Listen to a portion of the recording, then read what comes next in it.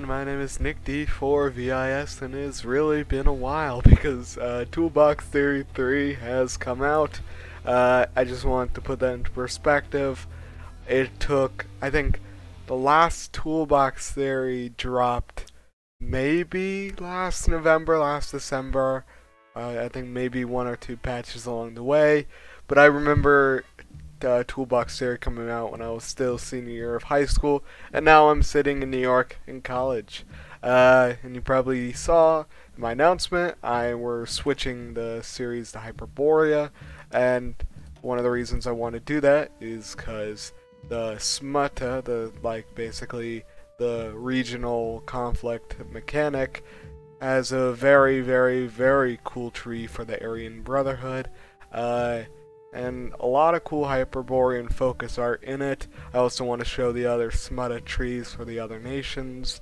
I think every unifier but now the PRC and Father Men, who had their content cut because they're getting reworked, makes playing in the Far East a lot more fun. Also, I want to show some other changes on the map. You can see Gottenland has been increased because Ukraine actually has real content. Well, not real content, real skeleton content now, instead of just staying under one Reich Commissar or flipping randomly to the Republic of Ukraine. Moscowine got a lot of cool new stuff. They have a dynamic collapse, you'll see. It's pretty cool. Let me see some other changes on the map. Guyana is gone, now replaced by 3 different little nations. Colombia is in a civil war between New Granada, Colombian Revolutionary Union, and then the Republic of Colombia. I made a video on that, you guys should go watch that. And then we also have here Haiti and the Dominican Republic. Haiti under Rafilo Trujillo is going to have a very Bay of Pigs-like invasion coming from the north. Let's also look. We have the Oriental Republic of Santa Cruz, basically a Paraguayan puppet state. And what actually happens, I won't spoil it, but they play a pretty large role against Bolivia and the Paraguayan Revolution. Also, did I mention, you could probably hear in the background the new track for Free France. They got some more skeleton content because the French state, you could also see Burgundy's a lot smaller. They now, when the war begins, they reclaim their borders at the start of the game before TT3, but we got a very small Burgundy right now, and so I think they did that so the Nord Paris and Sud Paris actually matters.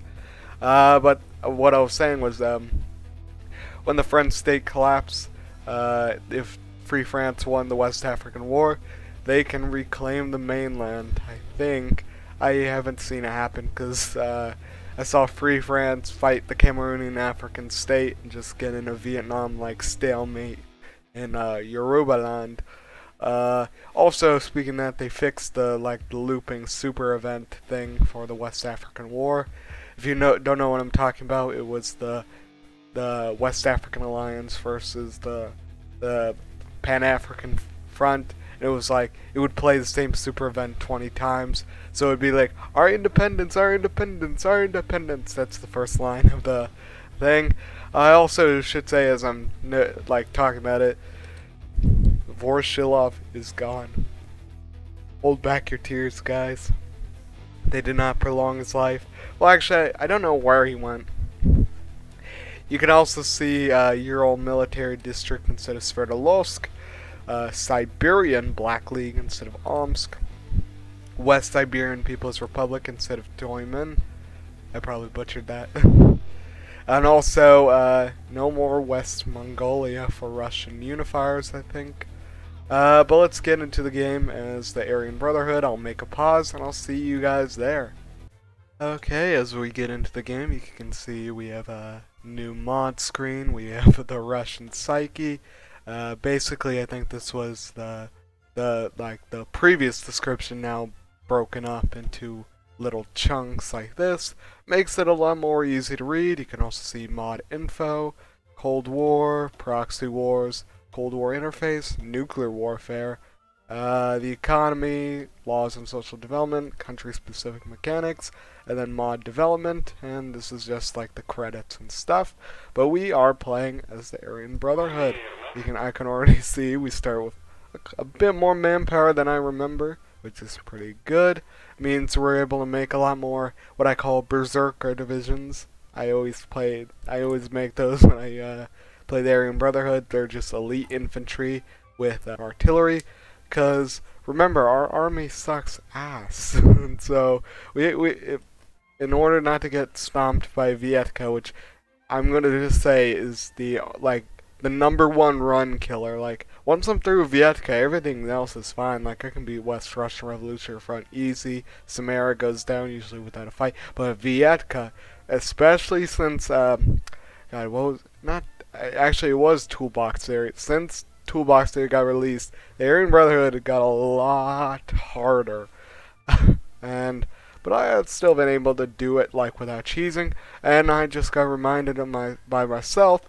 Tech trees, the Russian warlords, the West Russian, West Siberian, West Russian, West Siberian, Central Siberian, and Far Eastern warlords all have their own distinct tech trees. Since this is not really this is more just an introductory episode, I'll show the West Russian, then I'll tab over to West Siberian, Central Siberian, and Far Eastern to show you guys the different tech trees. Let's see the West Russian tech tree. Looks, you can see little differences, but the West Russian tech tree was sort of used as like the model. You can see like the AK-47, obviously the PPS 43 instead of the PPS H. You can see little differences, like look at that, main battle tanks, and because we're the Aryan Brotherhood, look at this. They got runes on it. That is very, very cool. You can see a swastika, different runes. Let's see if, yeah, I think only the T34 has that kind of art. I really, I wish, like, the T54 had runes on it, too. That's pretty cool. Let's see, light planes. I think, like, besides from these starting ones, it's still basically the same. Artillery, different artillery. Support. Actually, no. You can see we also have support weapon systems, kits. I think those don't really change between. Oh yeah, makeshift infantry kit. Look at that. It has runes on it. That is pretty cool. I like that a lot. Because oh, and look at that. Our trucks have runes on them too.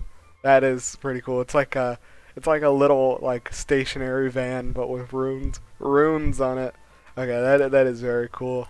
So I'm gonna tab over to, let's see, let's go Omsk, and I'll make a pause, and I'll see you guys then. Okay, we're on Omsk. Let's see their tech tree. You can see already little differences. Makeshift infantry kit doesn't have the unique art like we have. Their trucks are different. Let's see their tanks. Yeah, look at that already. T44 versus the T43, T55. There's just like they're still Russian warlords end of the day, but there's little differences because regionally it's a little hard to share information when you're in a warlord period. Let's now go to Novosibirsk, and I'll see you guys there. Okay, welcome to the heart of Siberia, and let's see their tech tree. And you can see AV50 versus an AK-47, and you can see Mosin Nagant and STV-40. Anti-tank weapons, already like a little difference, mainly just these, as I said, the intro ones. Trucks, you can see minor differences in just the names. Light aircraft, still basically the same, but with different routes, as you can see. Artillery, same as West Siberia. Now let's go to the Far East, and I'll show Irkutsk and Amur and Magadan, just because Amur, Magadan, and Chita have, you can see it's little differences because they're the different areas of Arban. Okay, welcome to the Paris of Siberia, Irkutsk. Let's see their tech tree. Already you can see different artillery. I don't know why it defaults to the artillery screen. And oh, look at this, OSA-45, AR-53, ARM. The reason I'm pointing this out is because you're about to see when we switch over to the Heirs of Arbon, they have a sort of different tech tree. You can also see tanks, fighting vehicles. This is more like derived from Soviet equipment. I'll actually, let's go through all three Heirs of Arbon, because the first game I played in TT3 was Umber, as you guys could probably guess. So let's tag over to Cheetah. Okay, we're on Cheetah. Now let's see their tech trees. I want you guys to take notes of any little differences. First of all, I think the Heirs of Arbon, they all use Japanese-inspired vehicles because they did come from Harbin, which is under the Empire of Manchukuo. But you can see Japanese and Russian fusion as you get down here, like T-63A. Let's also now go to infantry. You can see Semyonov after the Grigory Semyonov, and you'll see once we switch over to Amur and Magadan, they have their own like special flavor for these. So I'm gonna tag over to Amur now, and I'll show you guys, and then we'll go to Magadan right after that. Okay, we're in my favorite warlord in the Far East, and now let's see their equipment. You can see Rodzavesky Automat, and besides from that, not much other differences, I think. Let's see if tank's a little different. Yeah, they still use like the fusion of Japanese and Russian equipment because these guys were all supplied by the Japanese, so makes sense they're going to use Japanese equipment. Now let's go over to Magadan. Okay, we're in the port of Siberia, and let's see Magadan. I actually haven't checked their tech tree out, so I know that they have, oh yeah, here we go. They actually use American equipment, like Pershings, Clarks. That's actually pretty cool. I did not like check that, but you can still see like these three onward are the same, but you can use American equipment because you're getting lend-leased by the United States. You can also see Matkovsky Automat and M1 Garands. That's pretty cool. Light aircraft, they're using American aircraft. Artillery, American artillery. But anyway, let's go back to the Aryan Brotherhood. When I play them, I'm not gonna read out every event because I've played. When I say an every event, I mean like the intro tree and stuff. Because I played the Aryan Brotherhood, I played HYPERBOREA. I played it in two separate series. First, The North Awakens, and then Rise of the Reich. Two very good series. Go check it out. But this is going to be a HYPERBOREA series. But until we really get to the second smutta, I'll be doing cursory like unpausing just to show you stuff we're doing and stuff we're getting done. And I also just realized I forgot to tell you guys, America got a lot of changes too, so I'm going to tag over to the Aryan Brotherhood and then I'll do some more explaining just so I don't like accidentally unpause while playing as Magadan. Okay, welcome back to Perm, and you can see not much changes because we didn't unpause. So let's look at America. They have a, well actually we'll see it throughout the game, but you can see American Malays. They have a new thing for that. Jim Crow's got a new focus icon.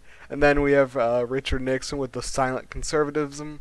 I don't know if this was in the last update where it was just added, but I'll read it. In a world of unchecked radicalism and tyranny, America requires a steady conservative hand to steer the nation from destruction. To this end, Richard Milhouse Nixon has developed a unique strand of American conservatism in order to ensure the prosperity and stability of the United States in the face of constant internal and external threats. Taking its name from the Nixon's appeal to the so-called silent majority in American politics, silent conservatism combines the interests of pro-Republican Party business groups and culturally conservative voters in the Democratic Party to create a cautious, pragmatic approach to solving the economic and social issues within the country.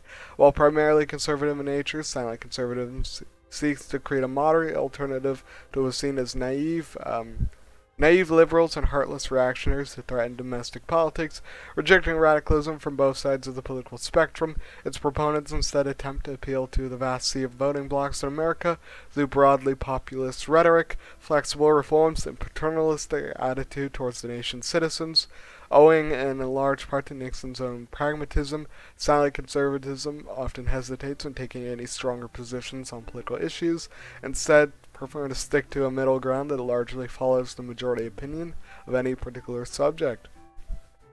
While mostly successful so far in ensuring the stability of the deeply divided Republican-Democratic coalition, time will tell whether or not Nixon's approach to politics can continue to walk the tightrope between the increasingly divisive issues that plague the nation. I should also mention the domestic discontent for the South African War, I think, has been removed, because why would the American public have any opposition to fighting literal Nazi colonies in Africa? And instead, from my observations, it has been shifted to the West African War. There's a modifier that they'll get, we'll probably check on them later, when the West African War begins, which shows domestic discontent over intervention in Africa, and so I think that's just a lot better of a fix. But let's get back here. We are the Aryan Brotherhood, as everyone knows and loves. Also, the general system has been changed around, so instead of 24 divisions, we command 12 each, so it's like little strike groups. And now let's get researching some technology. We're going to do post-war combat support equipment to get that recovery rate, and then we'll start working on our computers. And let's start with the first focus, beneath the hooked cross. Remember, as I said, go watch my other series if you want to see it. I'm not really going to do any really reading. We're also going to slash any civilian factories. And I'll see you guys once we get our first event, because I also want to give time for production to kick up, because we can make a pretty ludicrous amount of guns every day, and I want to show you guys. So I'll see you guys then. Okay, we completed beneath the hooked cross, and now we're going to do a city on war footing. I always do a city war footing, work for your bread and labor for your nation, just to get rid of this abysmal poverty tick and also help get our industrial base a little better. We're also going to now scavenge for loot. The number one thing when playing the Aryan Brotherhood is we need to get external investments straight away, because $415 million of debt compared to a 474 million GDP means if we don't save our money, or like if we don't get that external investment, we're gonna get a fiscal crisis, and we're gonna quickly go to 100% poverty, which really sucks. So I'll make a pause, and I will see you guys once we get a city on war footing, or we get the beneath the hooked cross event. Okay, we got beneath the hooked cross. As he was led to the ceremony room, Dmitry Pulichov tried to calm his racing thoughts. He called wisdom from the doctrine. The mind had a hierarchy of thoughts, just as the body had a hierarchy of blood. Fear, doubt, and anxiety were the blood patterns of vermin. Aryan thought only of strength and courage, violence, and conquest. Nervousness was a vestige of the inferiority he would soon leave behind. After what felt like an eternity, he reached the end of the long corridor and entered the grand hall. Aryans, member of the organization, sat in horseshoes surrounding the center of the room, with a cloaked, high-ranked member on an elevated seat in the center. Dmitry dropped to his knees instinctively. Initiate Pulichov, rise. The hooded figure spoke in a soft voice, and nevertheless carried throughout the chamber. He obeyed, attempting to mimic the dignified figure of a Nordic ideal as he stood. God, that's just, I'm thinking like the Virgin versus Chad walk. Like the Nordic ideal of standing up. You performed admirably in the trial, served with unflinching loyalty and duties of all of the initiate. You have sworn the oaths to the Volk, Reich, and Führer. You have proven yourself as the one among the elect. Revel in the worthiness of your blood, Matthias Gertzfeld. Welcome to the Aryan Brotherhood. The seated members clapped politely as Matthias received the proof of superiority, a swastika pin, which he proudly attached to his lapel. His haughty posture and affection affectation only a few minutes before was now genuine. He felt pride and hatred pervade him to the bone. He was part of a small elite class high above the million of vermin that filled Russia, and he would die before relinquishing that status. The Aryan Brotherhood gains another member, and only 30 political power, god damn it. Thankfully, we get a pretty good political power tick per day. I'm used to playing on elite difficulty where you have like no political power. But I'll see you guys probably once we do work for bread and labor for a nation, and then we get started on reforming our military into something actually sort of decent. Because with all this free manpower, we're gonna buff up these divisions. This is only about 3,000 men, which is not enough. But I'll see you guys then. Okay, because we get a passive tick of army experience, I'm just gonna now begin starting to reform this. We're gonna add, I think we're gonna try to make a 2x3 with some support anti-tank. Not really like the best divisions on Earth, but more just stuff to hold the line. Maybe I could add like maybe one more down here, but I'll see how tight manpower is. But I'll see you guys, as I said, once we get labor for a nation. All the while, as our manpower ticks up, our army experience ticks up, I'm going to be reforming this division more and more, and I'm also soon going to be getting external investments. Okay, this is actually one of the new events that was added, because this is like the precursor to Europa Narbon content that's going to be added for Moskowin with the Liptisk prison breakout. Despite what little information the German Reich Moskowin lets out of its borders, the news about its most recent failures in governance has been spread well beyond the borders of the Einheitspact. Ivan Vorobin, a former Red Army soldier and German collaborator turned partisan, escaped from Moskowin's Liptisk prison, and a bold breakout stages by unidentified forces. The broader Liptisk region, formerly a hotbed of resistance, has since experienced a dramatic rise in insurgent activity, many other regions reporting similar issues. Siegfried Kasch, the Reichskommissar in Moskowin, has already made several executive orders to quell the spread of disorder using his signature methods. Germany has refused to comment. Destiny's call is as loud as it can be. I think they get a modifier, but basically there's a very, very, very present motif, and well, I don't know motif, but it's like in all the Moskowin events, you could see Destiny, not Destiny, but Destiny is like, even in the Moskowin like disillusion events, they mention Destiny. It's because I think like in the context of the Moskowin, it's like a very anthropomorphized like thing. Like when you're the player playing the game, I think by that logic, you are Destiny. Because you're like the Volksgeist of the nation.